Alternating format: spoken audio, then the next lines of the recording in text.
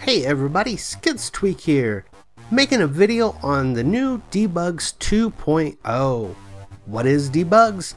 Debugz is a single script you can drop in any object and allows you to visually see all the different events that fire. Not only that, it shows you what parameters were passed and such. This is absolutely fantastic for debugging your scripts, finding mistakes that you don't know exist because you could never see this kind of information before, and throwing it in other people's stuff and kind of reverse engineering to see exactly how they do what they do. So let's drop it out here. This is the box you get, and when you drop it out, the first thing you'll see is you get this URL. That's what happens when you drop the script in something, but the script's already inside here, so it's kind of like trying to debug your box. You also get a join request for the group, and if you got room, I highly recommend you join us. I'm going to unpack it, right click, open, copy to inventory, and we're on our way. Okay, we got it unpacked. Let's take a look and let me show you exactly how this works. First thing you got to do is find something really cool to throw it in. I happen to be wearing my Wardrobe Masters. Let's use it. I'm going to touch it, unminimize it.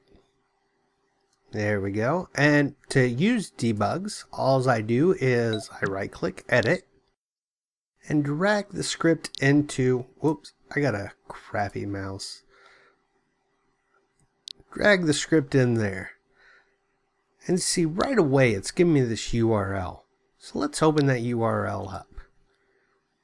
When you open it up, you'll see a list of all the different events that fire off over here. And you can click on each one of those to see a little bit more detailed information. Collision events don't really have that much information. Tell you the truth, I don't like to see collision events. With HUDs, when you walk around, you get collision events. So what's one to do about all that? Let's filter them out so we don't see them anymore at all. To do that, I'm just going to click these minus buttons.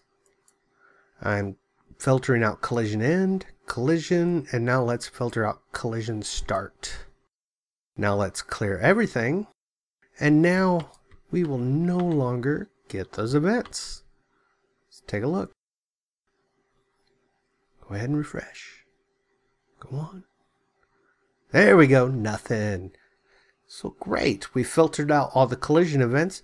Let's click some buttons and see what kind of cool events we can see fire off. I'm going to put on this Type 23 outfit. Oh, I'm naked. Close your eyes, ladies.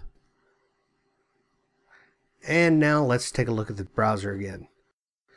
You can see we got all kinds of events that went off. This is where I touched it. Here's a linked message that went through there. An HTTP response. Here's where an object rested. And you can click on each one of these, get a little bit more details over here. You can see this is all the parameters that were passed in right there when that event fired. And I actually give you a little bit additional information like the name of the object that was resed and what position it resed to. You can also click the Object Res Wiki button. This takes you right to the wiki page for that event. So not only is this for the professional scripter, this is great for if you're just learning to script as well. Great way to read up on each event and kind of learn about them. Let's go back over to it. What else can we do over here? We got this refresh button on the toolbar. You can see every few seconds, it's actually every 6 seconds, it's refreshing. It's grabbing more information from the HUD, but nothing's really coming through because we're not doing anything. So I'm just going to turn off the auto refresh right there, and it'll no longer refresh it. I can also go to manual refresh and just refresh it only when I want the information, more information to come in. I can clear everything out. I showed that kind of earlier. We can even start listening events. So I wanted to start listening on channel 1, so I'm going to put in a 1 there. Let's go back into Second Life and say something on channel 1.